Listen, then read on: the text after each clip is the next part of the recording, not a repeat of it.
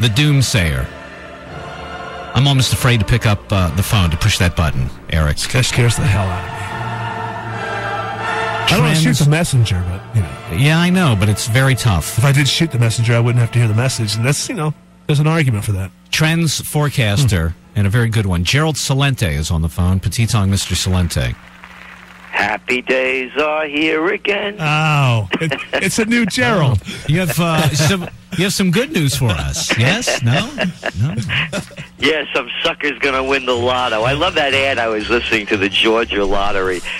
When I was a kid growing up, they used to have this thing called, numbers running. The guys in the neighborhood, you'd bet on the last numbers of the people that attended the racetrack. Mm-hmm. And people would bet a quarter, a half a dollar.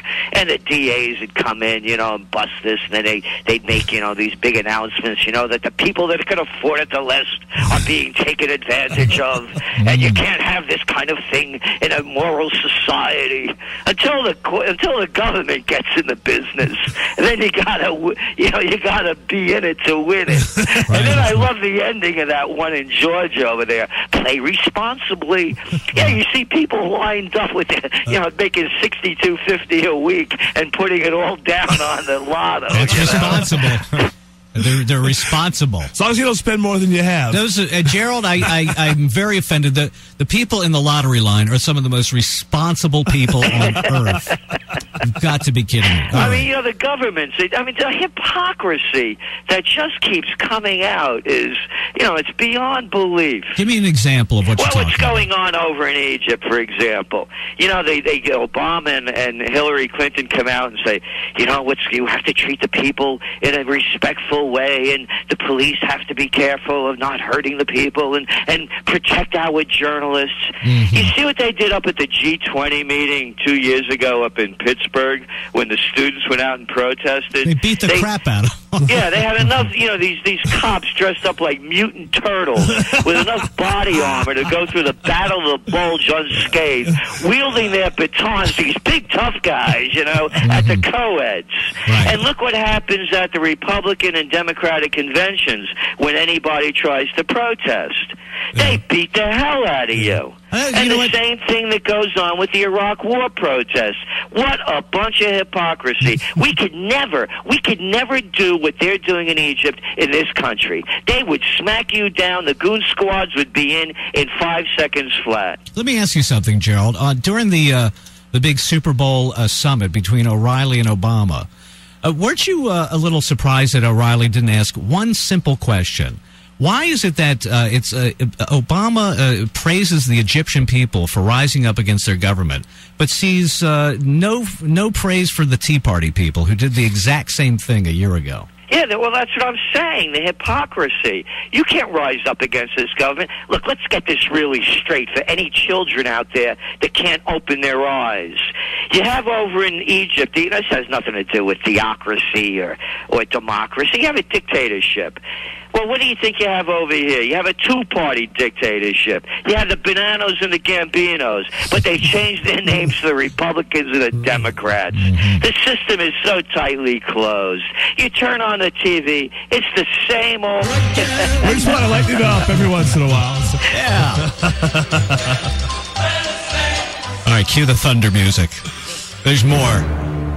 So what do you think is going to happen? Do you think the Muslims will take over Egypt like many people fear? No, it's not at all. And that's the... You see, this is the kind of thing that... Again, we're not...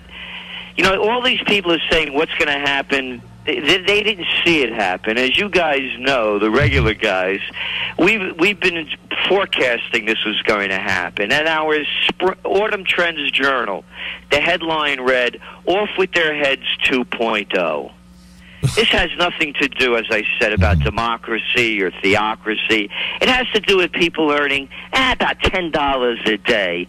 Food prices are record highs, and you got a criminal government in there where the people at the top are ripping off all the dough." So you predicted, familiar? You predicted the food riots would be happening. Exactly. Food prices are at all-time highs. So what the people are doing, I mean, the United States has been supporting this dictator, $40 billion of our dough, by the way. I always say the government, the United States government paid them. What paid them? What, it come out of Obama's pocket, Clinton's pocket, Bush's pocket? No. It comes out of your pocket. Your back pocket. Yeah, so $40 billion for a dictator. Now people are angry, and now they start to spin. Oh, if they're going to take over, the Muslim Brotherhood is going to take... Now, this is a secular government. Matter of fact, two of our guys are over there, John West and Gary Abatelli. This is a secular government, a secular country. The Muslim Brotherhood, I mean, you're talking about the evangelicals, It's about the same percentage. So they build it up into this kind of thing. And people forget, they're comparing it to Iran.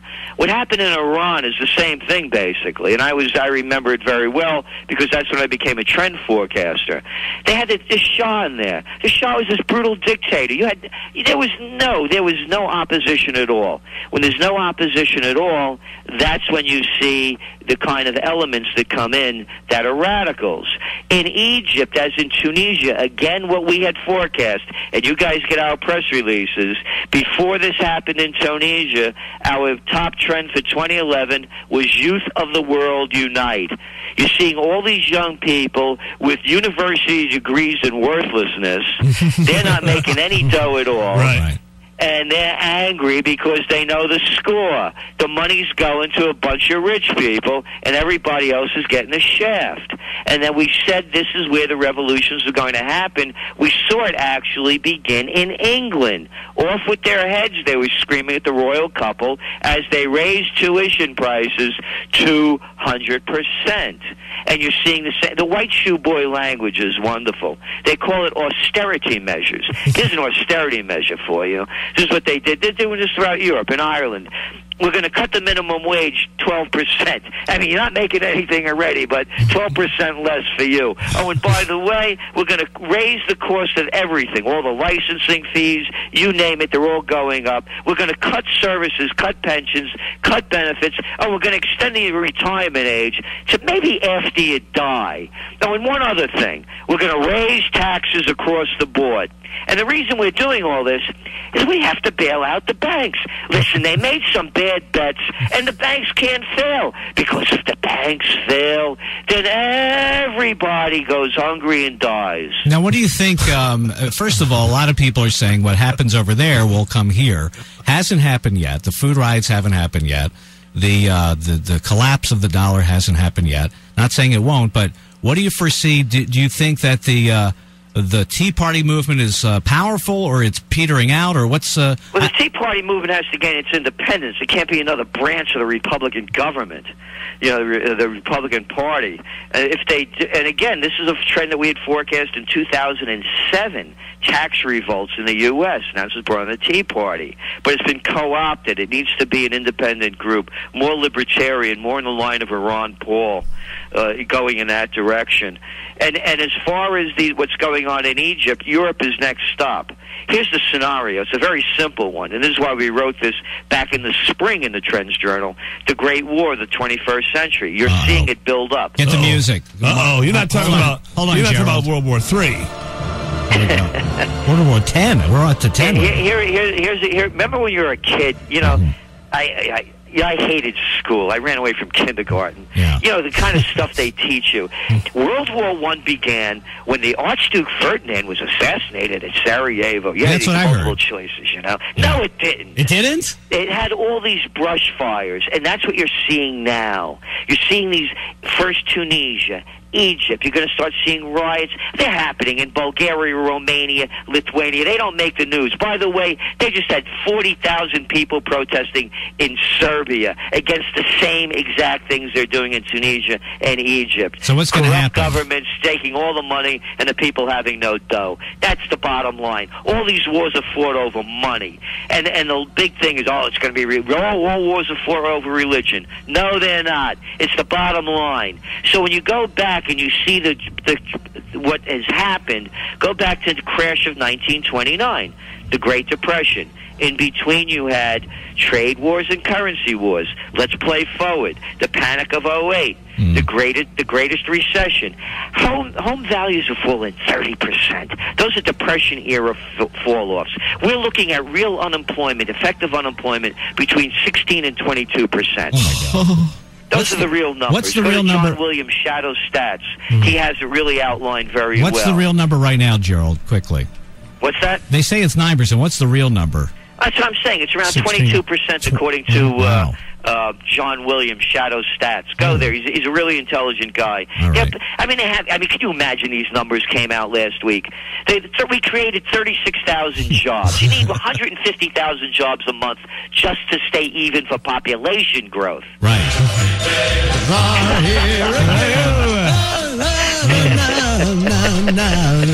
You always leave it with a spoonful of sugar, don't you, Gerald? On that note, we want to thank you, Gerald Celente, trends researcher. Where can people find you? Trendsjournal.com. Trendsjournal.com. All right. Thank you, Gerald Celente.